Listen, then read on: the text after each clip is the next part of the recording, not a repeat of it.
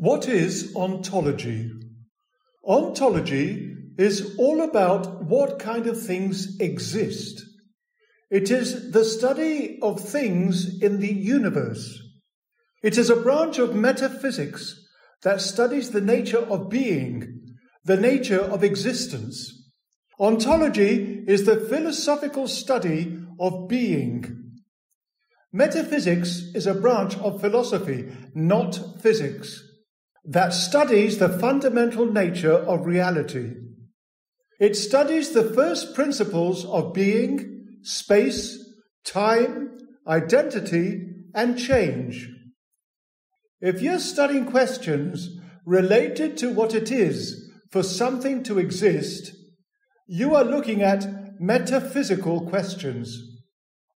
The term ontology sounds like oncology, which is the study and treatment of cancer and tumours. However, that is where the similarity ends.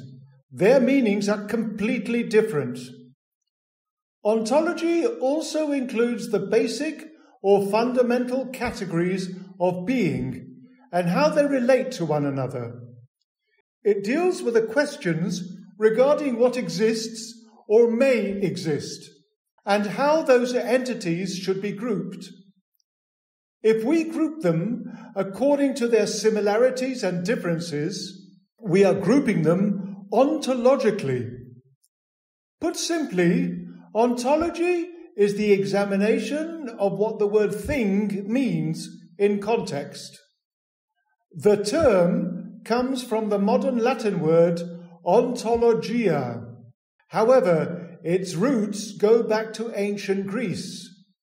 Ont, in Old Greek, means to be. According to the Cambridge Dictionary, ontology is the part of philosophy that studies what it means to exist. Warwick University in England writes, "Ontology is the science of what is, of the kinds and structures of objects."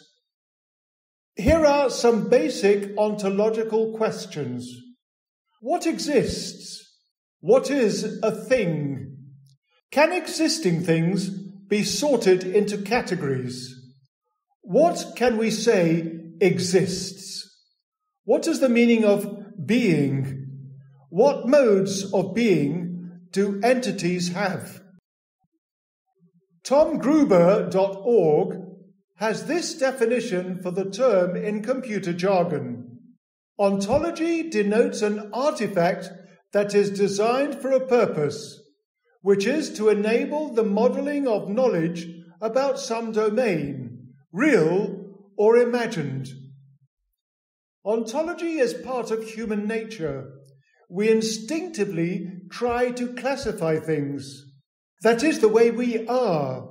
Ever since we started to speak, we've been taking the universe apart and creating an underlying structure for everything.